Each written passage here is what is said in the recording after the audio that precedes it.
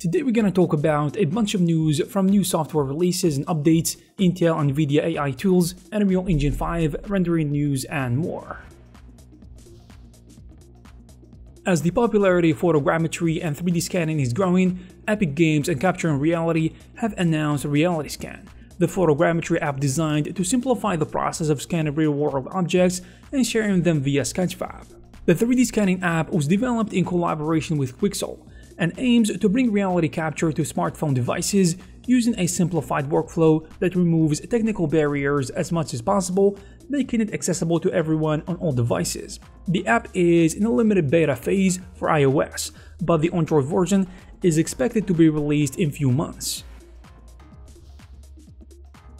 Pilgway, the developers behind 3D Code, announced the release of the new 3D Code 2022 and the latest update for 3D Code Textura 2022 as well. The new features include enhanced voxel and surface sculpting to be able to handle heavy scenes with millions of triangles, in addition to improved auto retopology, new voxel brush engine, a long list of alpha collections which will allow you to create more complex surfaces and reliefs. Also, there is a new core API, improved shader node system, and for hard surface modeling, the new version offers a new bevel tool to work with edges and corners, in addition to curves tools and the ability to export in GLTF format. Also, as part of their GDC 2022 announcement, Intel demonstrated their latest AI-powered upscaling algorithm, Intel Arc XE supersampling, or for short XESS, which is intended to be a real-time rendering solution. Also part of Intel's showcase is a demo that runs on Intel Arc GPU at 4K resolution and was built using Unreal Engine with DX12 enabled. In the video, the technical director compares native 4K resolution with the upscaled equivalent, showing increased visuals with reduced artifacts. The technology was also showcased on a game called Dolmen. As the game's CTO and lead programmer, he shared that Intel XESS was easy to integrate and helped the studio hit that 60 FPS mark with ray tracing enabled. 3D scanning is witnessing a huge improvement day by day, whether it is the speed or the quality of the performance.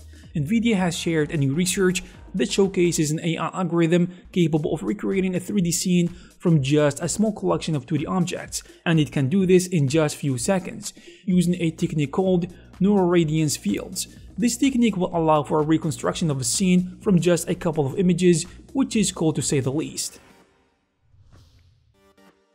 Kaios has announced the release of Kaios Corona 8 for 3ds Max and Cinema 4D. The new version offers a number of new tools, an asset library, and a new name because Corona Renderer is officially now a Kaios Corona.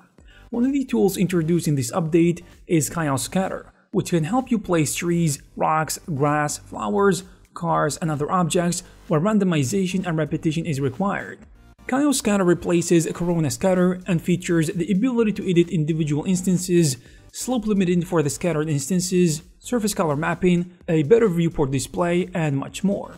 Also similar to Kaios Cosmos for V-Ray, this update offers instant access to a huge collection of assets, materials, and HDRI skies right from within a 3D host application.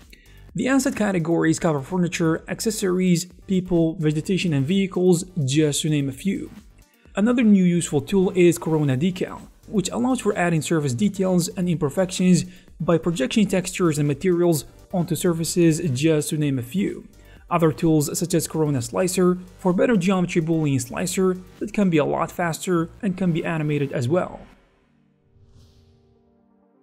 In another Kaios news, Vantage 7 was released. It is a real-time visualization and rendering ray tracing engine. The new version introduced a number of new features that includes the support for normal map rendering, clay mode override in the material tab that can be applied globally with the added option to preserve the original material's reflection, refraction, bump, opacity, and self-illumination, in addition to global ambient occlusion controls and the ability to animate the geolocated sun for time-lapse animation. This in addition to support for Cosmos materials and a ton of improvements and bug fixes. Kaios has announced also the acquisition of Cylindo, a 3D product visualization platform for commerce that aims to simplify the creation of product configuration, AI and VR experiences, room scenes, plus other interactive 3D sales tools.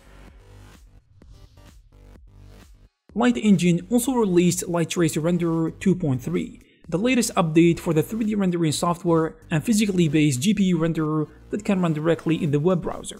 The new version introduces an online material library with over 1500 PBR materials, and it offers a light library with more than 30 physically accurate studio light presets. In addition, Light Tracer Renderer also improved animation support and workflow, and the ability to import SketchUp models, improved tone mapping and color grading, also animation capabilities, vertex colors, in addition to 360 view export.